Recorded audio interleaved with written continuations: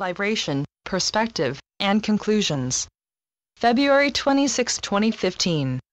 What brings you to a conclusion is not actually the sequence of events or the facts.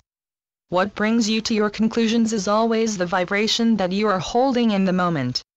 Vibration is what determines perspective, and perspective always colors the way you interpret your reality. And therefore the conclusions you make are determined by your vibration in the moment. This is the primary reason why different eyewitnesses have different accounts of an event. They all see the same event, and their perspectives are not only determined by who they are, their perspectives are colored by the vibration they bring to their witnessing of the event.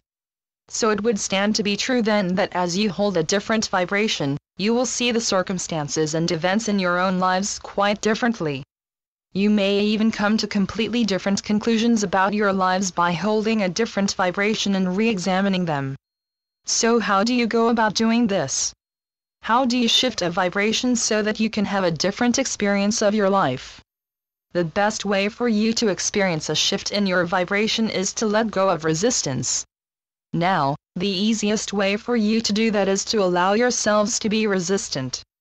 Allow yourselves the pushing against moments. See how they feel. See what conclusions you come to.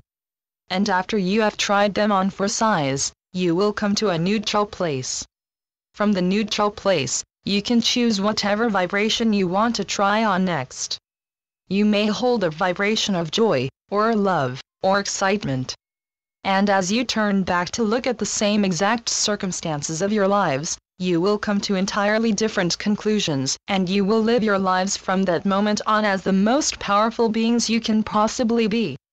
We are the founders. We are the keepers of the flame. Channeled by Daniel Screnton. DanielScrenton.com